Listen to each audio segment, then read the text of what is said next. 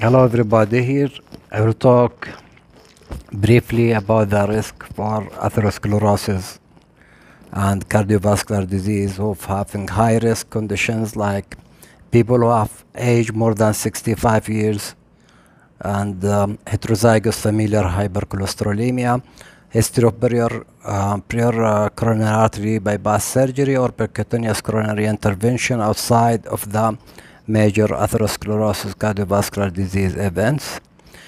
Diabetes mellitus is one of the major high-risk conditions.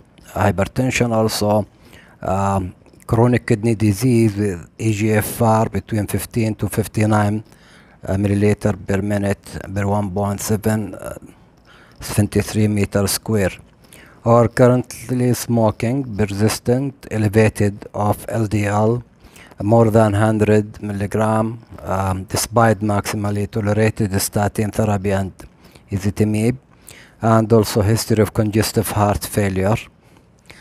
On the other side of the table, you see here modifiable cause of high risk of atherosclerosis.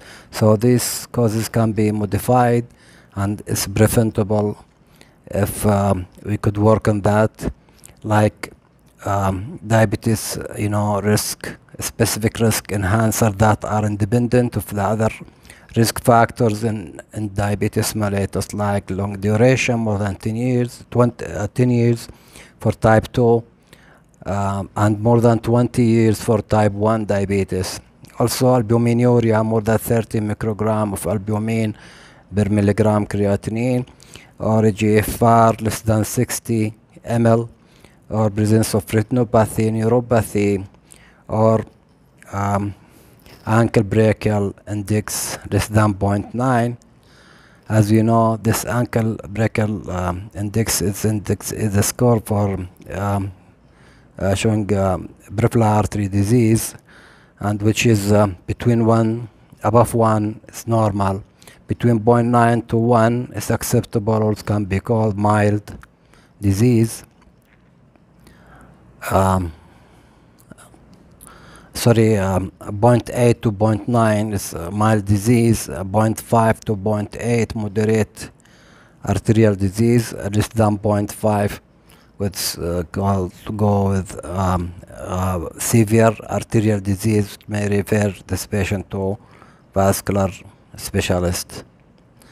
ABI, in diabetes is about sensitivity is about 51%, and in non-diabetic about 66%, with CKD about 43%, and non-CKD about 60%. Thank you for listening.